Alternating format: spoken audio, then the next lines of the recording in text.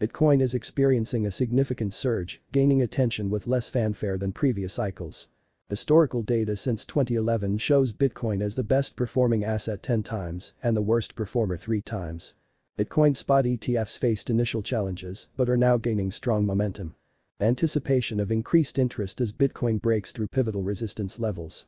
A growing number of people, even those unfamiliar with cryptocurrency, are showing interest in Bitcoin.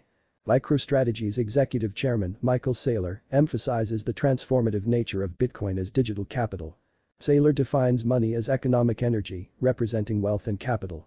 The current global wealth is estimated at around $900 trillion, tied up in various traditional assets like real estate, stocks, bonds, and currencies. Saylor views Bitcoin as the digital transformation of capital, representing a shift from analog capital of the 20th century. The chart presented indicates a daily flow of $481 million from analog to digital capital through Bitcoin ETFs. Saylor emphasizes Bitcoin's role in capital preservation and appreciation, identifying it as the killer use case. The digital transformation of capital is highlighted as a significant driver for Bitcoin's growth. Saylor draws a parallel with the conversion of OG, original gangster capital to digital capital. The mentioned podcast features Saylor discussing the concept of money, linking it to economic energy, and Bitcoin's role in the digital transformation of wealth. Saylor references Rockefeller in the podcast, connecting historical figures to the ongoing evolution of capital through Bitcoin. Discussion on the historical impact of so-called robber barons, who, despite a negative connotation, played a crucial role in changing humanity for the positive. Exploration of the implications of converting analog wealth into digital wealth and its potential positive effects on humanity. Civilizations are influenced by the creation and channeling of energy, with power seen as energy delivered within a specific time frame with focus. Comparison of different forms of power, such as firepower, naval power, air power, and nuclear power. Rockefeller's contribution with oil is noted.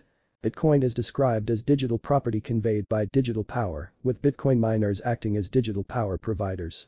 Recognition of Bitcoin as the most powerful computer network globally, with the potential to profoundly impact the financial landscape. Highlighting the decay of analog wealth, including bonds, real estate, and stocks, due to factors like inflation, physical decay, competition, and unforeseen events. Bitcoin is presented as a new idea, offering a secure space unaffected by weather, war, supply chain disruptions, and other challenges of the 20th century.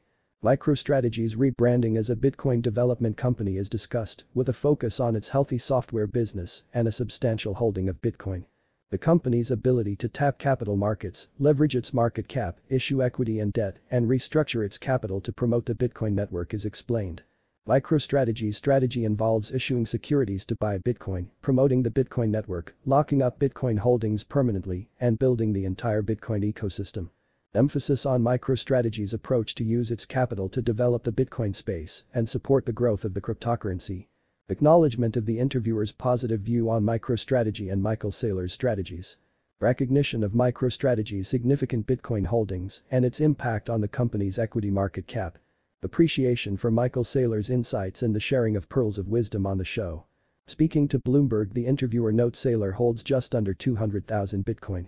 Saylor observes that new spot Bitcoin ETFs collectively own over 700,000 Bitcoin, with a significant portion held by the Grayscale Trust.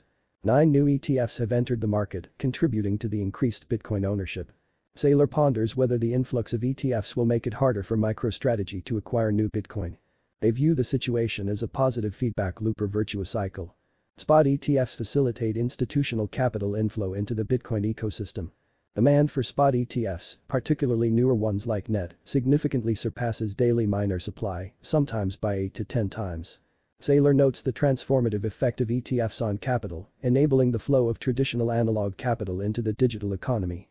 Gemini co-founder Cameron Winklevis suggests that demand from new Bitcoin ETFs exceeds new token minting by miners by at least tenfold. Saylor acknowledges the intriguing supply-demand dynamics driven by ETF demand. The conversation transitions towards discussing the Saylor's existing Bitcoin investments. The Saylor's current net worth is approximately $10 billion. He mentions paper gains of about 70% from Bitcoin, emphasizing the attractiveness of such returns. The question is raised about selling at any point to realize profits. Saylor humorously references their famous statement of buying the top forever. Bitcoin is considered the exit strategy, seen as the strongest asset.